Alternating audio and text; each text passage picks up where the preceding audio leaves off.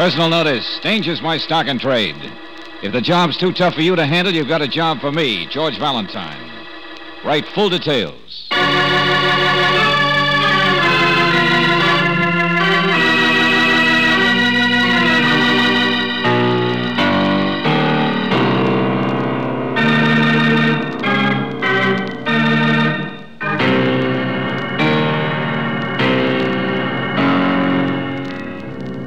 Standard Oil Company of California invites you to Let George Do It.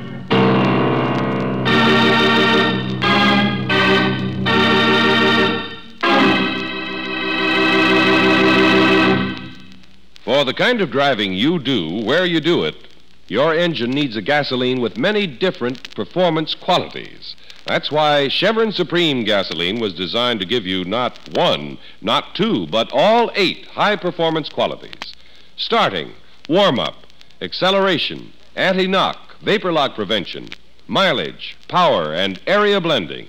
They're all yours in every gallon of Chevron Supreme gasoline at standard stations and independent Chevron gas stations where they say and mean, we take better care of your car.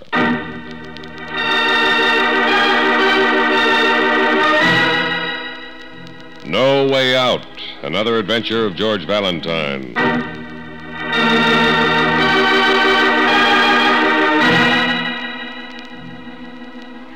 Dear Mr. Valentine, I guess I need your help as much as anybody ever did. I'm scared. I'm in something up to my neck and I want to get out of it. But if I do, I'll be killed. And if I don't, I'll probably be arrested. I live at 1003 Ransom Place, but don't come there. Please meet me in Morgan Park tomorrow noon. I'll be sitting on the 3rd bench inside the Rand Street entrance. And please don't act as though you knew me, or something bad might happen to both of us. Yours truly, Larry Baker.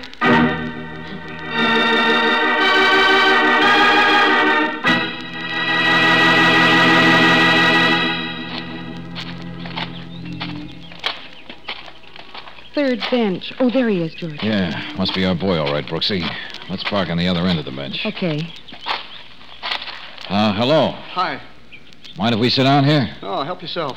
Thanks. Larry. That's all right. Oh. You're George Yeah, Valentine? that's right. This is Miss Brooks.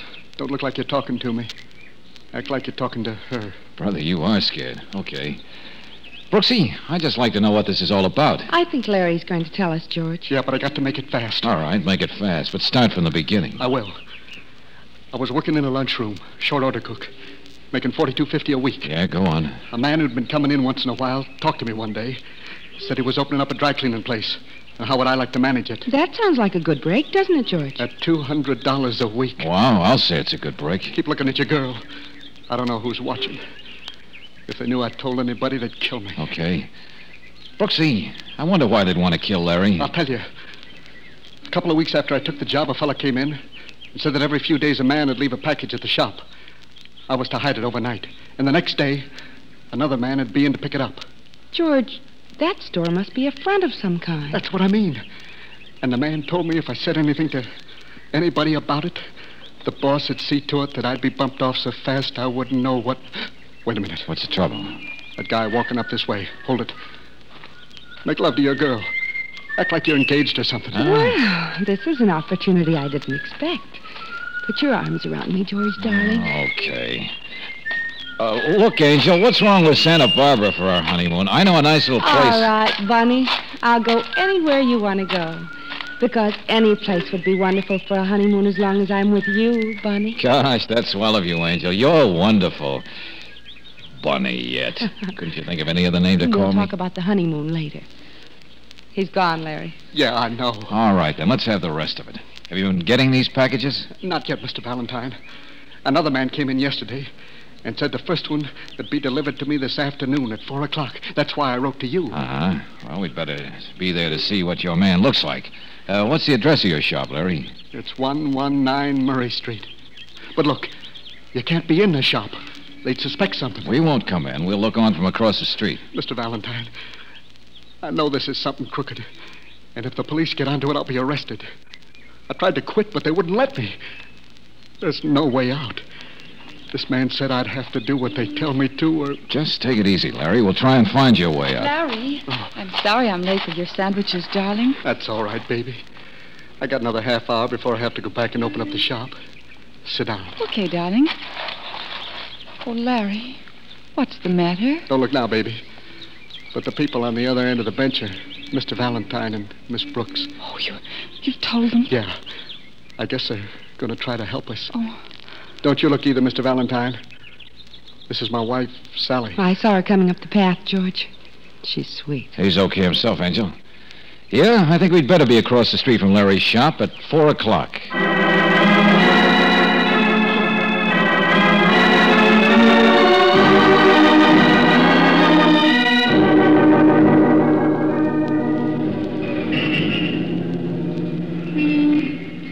George, Yeah, Brooksy.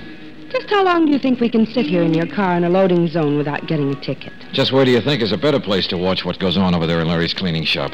Besides, if I get a ticket, Johnson will fix it. What's Lieutenant Johnson got to do with this case? Nothing yet. But I've got a notion that if we can't find some way to help Larry out of his mess, Johnson will have something to do with it. Oh, Larry seems like such a nice boy. I hope Wait a minute, nothing... Brooksy. What? That big black sedan that just pulled up in front of the shop. Oh. Man getting out with some suits to be cleaned. Oh, but that wouldn't be a package. Larry said... Angel, does anyone have to carry a package in plain sight to prove he's got one? Oh, I see what you mean. He's gone in. Yeah, what time is it? It's, 5 after 4. Uh-huh. George, what are you writing? License number of that car. I suspect anyone who goes in there. But, darling, it's a big car. The man's wearing a chauffeur's uniform. Probably someone just sent him in With some suits to be cleaned, yeah. That could be a good cover-up if this is a hot racket. What could it be? Narcotics? Narcotics, smuggled stuff, plain payoff, who knows? He's coming out again, George. Yeah, that didn't take long.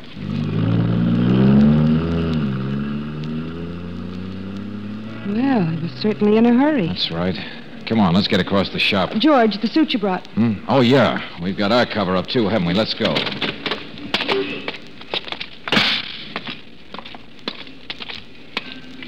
There's Larry behind the counter. Looking just as if he'd seen a ghost. That must have been our man, all right. Hello. Oh, hello. Got a suit here to be cleaned. Was that it, Larry? Yeah. Did he bring the package? Yeah. Well, come on, let's see it. No. Look, Mr. Valentine, I know you're trying to help me, but I got to think about Sally. If anything goes wrong... All right. What kind of a package was it? A big envelope. I don't know what's in it. I'm going to do just like they said, because if anything happens... I know to what you Sally- mean. So we'll try it the hard way. What about this man who hired you to run the place? I don't know anything about him. Well, he must come in and give you your salary, doesn't he? No. He sends it to me in the mail. Uh-huh. What's his name, Larry? It's Hilton. Sam Hilton. That's what he told me. Where does he live? Haven't you got one of the envelopes your pay came in? Yeah. I got one in my pocket. Well, come on, let's see it. Oh, I hope nobody catches me showing it to you. Nobody will. Let's have it. Well, okay. Here. There's a return address, George. Number 6, Berwick Towers. Uh-huh. Swanky address, all right. Put that down someplace, Angel. Yeah, I'll get it. Mr. Valentine, what are you going to do? Drop in at Berwick Towers? But don't tell him I said anything. All right, Larry. Go ahead and do just what you were told to do, and I'll see you tomorrow. Tonight, I'm going to pay a little visit to your boss.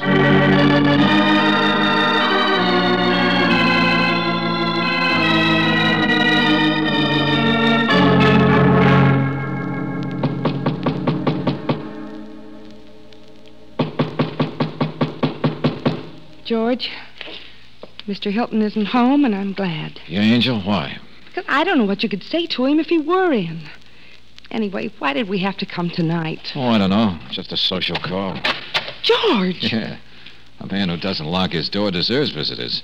And with my curiosity... George, we're not going in there. No, we're not. You're going to stay out here in the hall and stand watch for me. Darling, sometimes I think your curiosity... Call out if the enemy approaches, sentry. Please be careful. Now, where's the light switch? Right there. Here we are. Wow. Nice room. And a nice big desk. Might be just full of information. Memo. The boss says to stay out of sight until... Hey, Brooksy. Why'd you turn off that light? I can't see... I didn't turn it off, George. I'm out here in the hall the way you told me.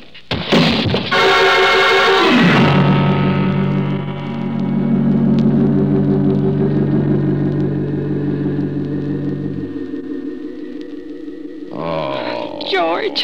Darling, it's me. Oh, that sounds just like the girl that called me Bunny this afternoon. Oh, stop. That was because... And according to the grammar I studied, you don't say it's me, you say it's I. George, at a time like this.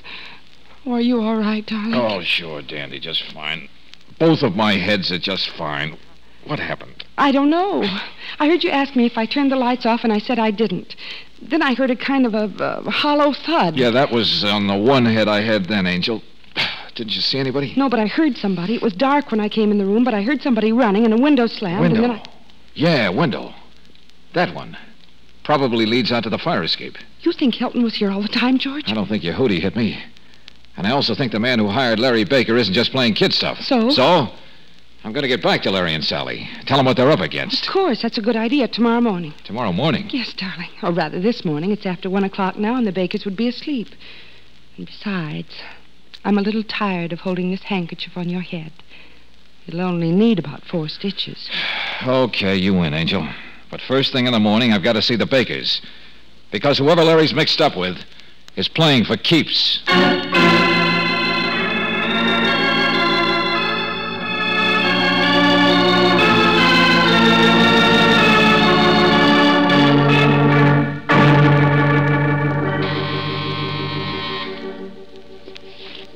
Yes? Yes, just a minute. What do you... Oh, Mr. Valentine. Miss Brooks. Hello, Sally. May we come in? Wait, yes, but I... Don't mind the bandage on Mr. Valentine's head, Sally. Last night he got into a little accident. Oh. Has Larry left for work yet? Sally, what's the matter? What's happened? Larry's in jail. In jail? Why? The police just called me a few minutes ago. A man was shot in the store, and they say Larry did it. Oh, please, Mr. Valentine, can't you help us? I don't know what to do. All right, Sally, all right. At this point, I don't quite know what to do either. But I told you both yesterday that I'd help you, and I will. Come on, Brooksy, we got to get down to police headquarters.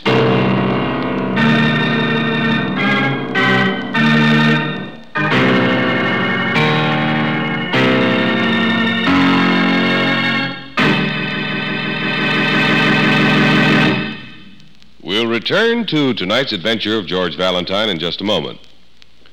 When you're driving out on the highways this month, you're likely to see an outdoor poster that says, "Battery down? We charge 'em up." And that's Car Saver's way of reminding you during the month of October that for fast, efficient battery service, your independent Chevron gas station or standard station is the place to go. If your battery needs a boost, Car Savers are the people to see. Or if your battery has seen better days and just won't take a charge anymore, then Car Savers are the people to see about a brand new Atlas battery. Atlas is the battery that's packed with power to give you good, fast starting and also supply power for your radio, heater, or other accessories. Atlas batteries are backed by a written warranty that's honored by 38,000 Atlas dealers from coast to coast. And if you're budget-minded, like most of us, you'll be glad to know that you can take several months to pay. So next time you're out on the highways, enjoying a ride in the country, or just taking a short trip in your own neighborhood, look for the Car Saver sign that says, "Battery down? We charge 'em up." That's your reminder that for all types of battery service, whether your battery needs a drink of water, a speedy recharge, or even if you need a brand new Atlas battery, the place to go is your independent Chevron gas station or standard station. The people you'll see are Car Savers, the folks who say and mean, "We take better care of your car."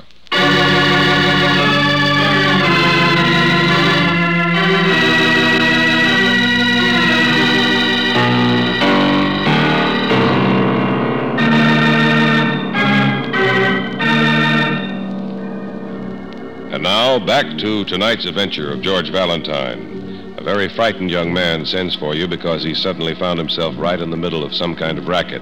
With almost nothing to go on, you set out to help him.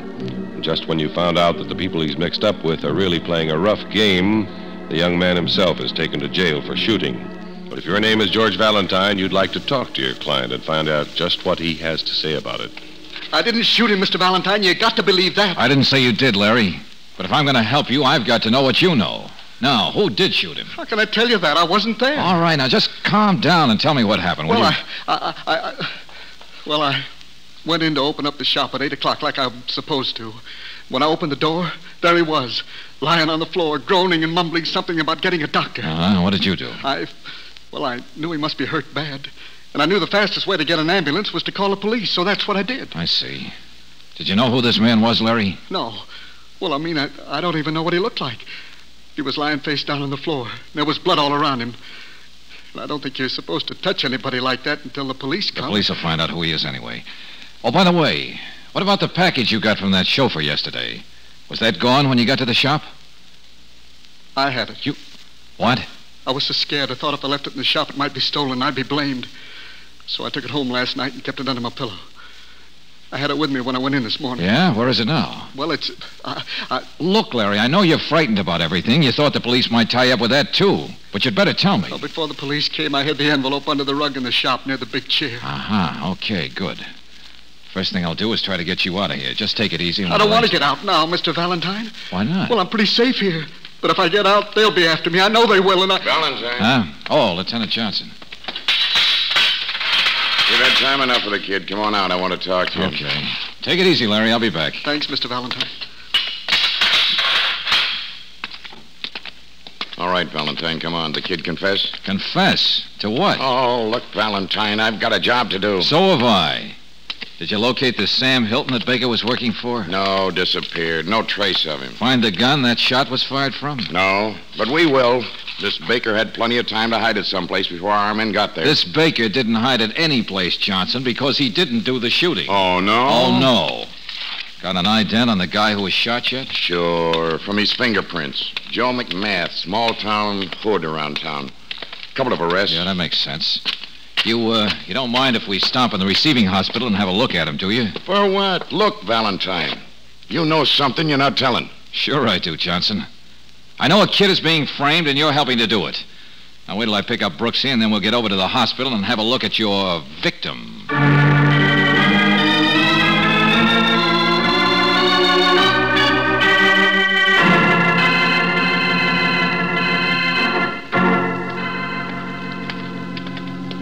Oh, nurse. Yes? Oh, Lieutenant Johnson. This the room you've got McMath in? Yes, that's right. He conscious yet? Not yet, sir. He's had a sedative. What'd the doc say? Will he live? Oh, yes, he's going to be all right. Bad wound in the shoulder, but he's out of danger. Thanks. Well, you two wanted to see the victim step in. Though I can't for the life of me see why. Thanks, Lieutenant. You're so obliging. Come on in, Brooksy. But, George, I don't... I don't care for hospitals either, Angel. Just wanted to prove the man your client shot's still alive, I suppose. Valentine, Hey, Brooksy. Yes. I know what you mean, George. Hey, wait a minute. What? That hospital 90 isn't quite like a chauffeur's uniform, but you couldn't mistake that face. Hey, Johnson. Look, what are you getting at? Oh, somehow we connect that face with a big black sedan. Wait a minute. Here it is. Would you mind finding out the registration on this license number? Huh? No, look, I'm not the Motor Vehicle Bureau. No, but you might possibly get to be an inspector before you retire for having a wonderful brain. Just check with me at the office when you get the information.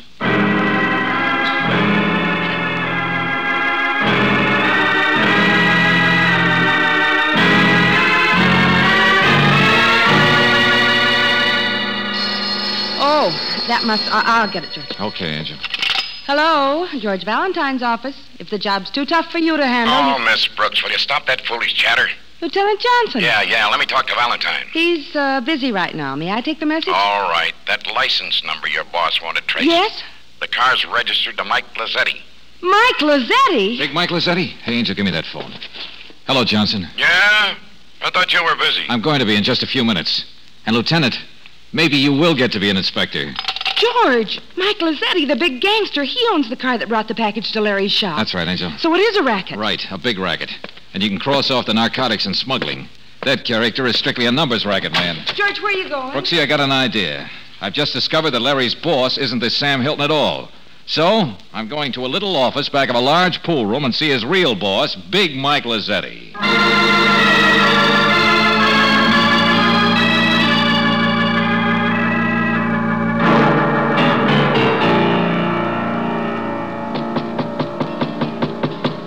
Yeah, come in. Thanks. Yeah. Who are you? What do you want? Well, you see, I'm new in town, Mike. I just come in from Detroit a couple of weeks ago. Name's Gray. So? Well, just trying to make a few connections out here, Mike. All of a sudden, I find I'm in a position to do you a little favor.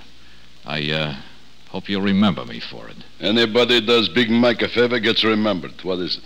Well, I guess you heard about a friend of yours getting plugged this morning, Mike. Guy named Joe McMahon. Yeah, I heard about it. Too bad. Good guy. Don't know, never met him. But I guess you know the cops are holding a young guy named Larry Baker for the shooting. Yeah? What's it got to do with me? Say, who are you, anyway? I happen to know one of your boys, Sam Hilton. Yeah? Yeah. I figured I'd tell Sam about this first, but I couldn't locate him. So I thought I'd better get to you fast. Well, come on, what is it? I still get that favor? Yeah, sure. Okay. The Baker kid says he didn't shoot McMath, and the cops can't prove that he did. But he claims something was dropped in the store this morning that'll prove who did. Huh? Look, friend, you say you want a favor from Big Mike, but you tell me nothing. What you say is nothing. Yeah? Suppose this Baker punk says one of your boys did it. Then he's crazy. Sure. He's crazy as long as he's in jail. But suppose he wasn't in jail. Wasn't he? You mean he's out? Not yet, Mike, not yet. But the cops can't get anything on him. They're letting him go. I listen around, I hear stuff, see? I understand he told the cops he'll bring him something that'll pin the rap on somebody. Yeah? He's not out yet, huh? Not yet. The way I get it, they're springing him at 2 o'clock this afternoon. I kind of got an idea he might go back to the shop to get that evidence. Yeah. Yeah, he might do that. Yeah. Well, I just thought you might like to know, Mike. I'll come back later for that favor. And don't forget, boss, the name's Gray. Yeah, fella. Come back in a couple of days. I'll do you a favor. Thanks.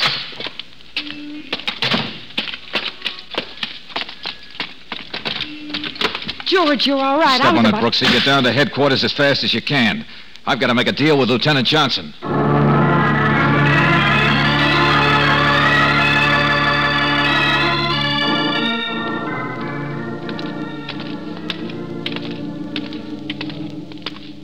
Valentine, you're mad, and I'm mad to even consider it. All right, Johnson, all right. Now, let me ask you this. Have you got any evidence that Larry Baker shot McMahon? Well, no, not yet. But we will. We can hold him for 72 hours on suspicion. Of assault with intent to... Yeah, I know. But how'd you like to get the guy who really did the shooting, Johnson, and clean out a big racket at the same time? Well, sure, How? You think it'll work? I don't know, Inspector. Lieutenant. Oh, sorry. Just looking in my crystal ball, old boy. You see, I'm going on the theory that a big crook can't afford to leave himself in a bad spot. How about it, huh? Oh, I suppose so. Here's Baker's cell. Good. Hi, Larry. Hi, Mr. Valentine. Come on, they're letting you out of here. That's right. Come on, son. But look, Mr. Valentine, I don't want to get out now. I told you. I know what you told me, Larry. But you're getting out anyway. You're going to leave here at just 2 o'clock. And at 2:15, you're going to be back in your shop. I don't want to go out. Please, can't you understand? I know what they'll do to me. Just a minute. Valentine, you've been hiding something. Who are they? I didn't have any idea until a few minutes ago, Johnson, but I think I do now. And you can't play it any other way. Now, look, Larry, you asked me to help you out of a spot. Yes, sure I did, but I... You won't get hurt. Nothing will happen to you. Just go back to your shop. Okay, Mr. Valentine. I'll go back to the shop if you say so. But I'm just hoping I'll be around to tell about it tomorrow.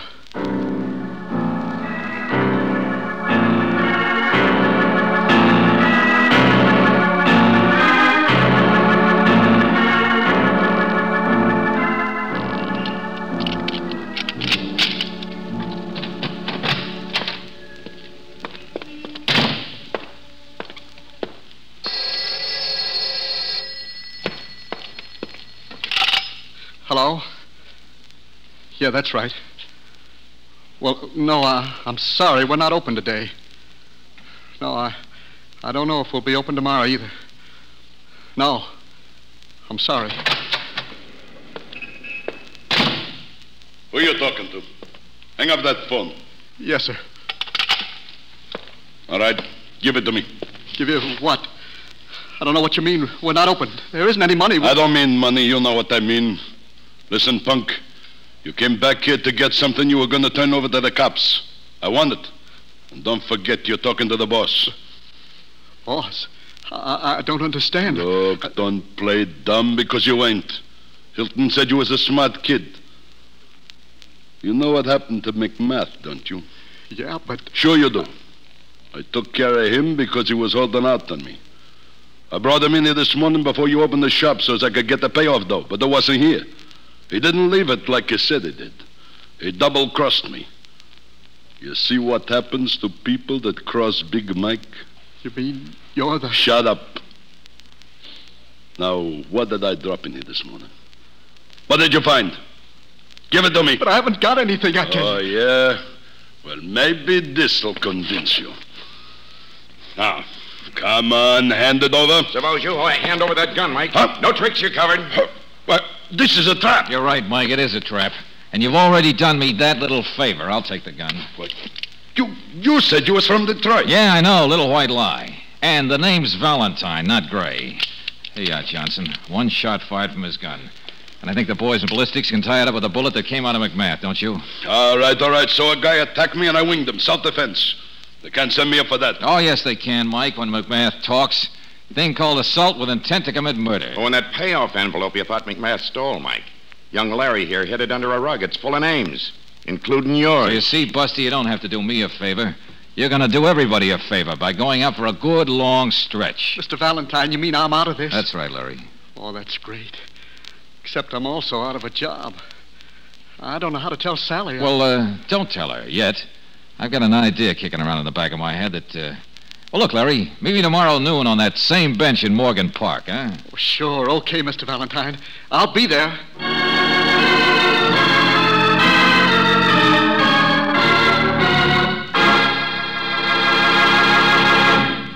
Compared with premium-type motor oils, as designated by the American Petroleum Institute, new RPM motor oil doubles engine life between major overhauls due to lubrication. Your car needs that kind of protection, for new RPM cuts in half the wear rate of critical engine parts. Get new RPM for your car at independent Chevron gas stations or standard stations where they say and mean, we take better care of your car.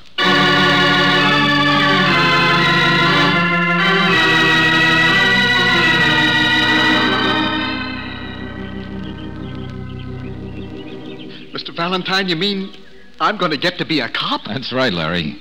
At least Lieutenant Johnson has made arrangements for you to go to police school, start out as a rookie. The rest is up to you. Oh, boy, you don't have to worry about the rest, Mr. Valentine. I know I don't.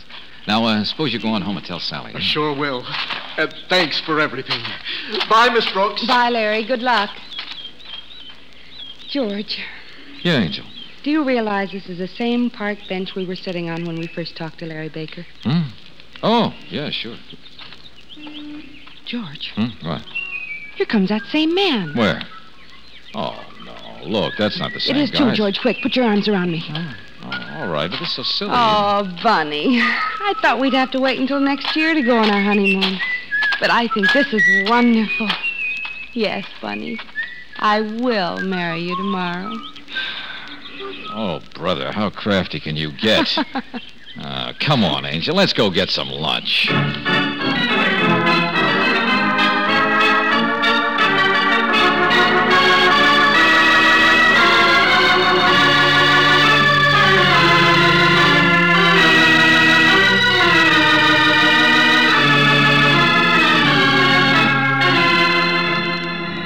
Tonight's adventure of George Valentine has been brought to you by Standard Oil Company of California on behalf of independent Chevron gas stations and standard stations throughout the West. Robert Bailey is starred as George with Virginia Gregg as Brooksy. Let George Do It was written by Don Clark and directed by Kenneth Webb. Ken Christie was heard as Lieutenant Johnson, Jonathan Holt as Larry, Louise Arthur as Sally, and Ted DeCorsia as Mike. The music is composed and presented by Eddie Dunstetter. Your announcer, John Heaston. Listen again next week, same time, same station, to Let George Do It. Let George Do It is heard overseas through the worldwide facilities of the Armed Forces Radio Service.